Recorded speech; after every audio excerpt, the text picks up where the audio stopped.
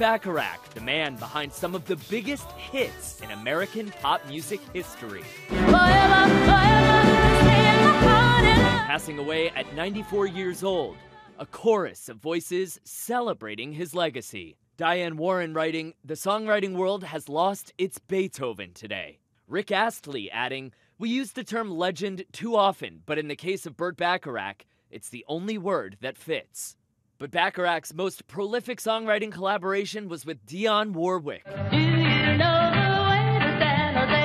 Bacharach and Warwick met in 1962 when she was singing backup for the Drifters. This morning, Warwick, writing in part, "Burt's transition is like losing a family member.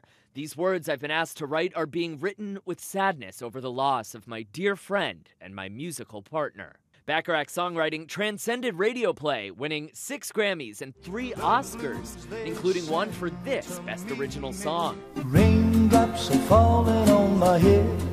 His songs even finding their way onto the big screen. That's what friends are for. In good times and bad times. Bacharach even tackling Broadway, writing the score for Promises, Promises.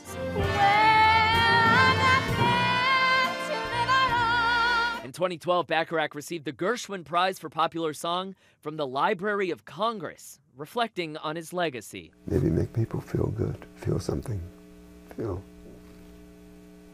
their heart. That's a big plus. Didn't know that was going to happen.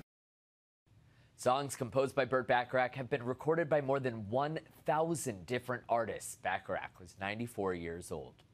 Will Gans, ABC News, New York.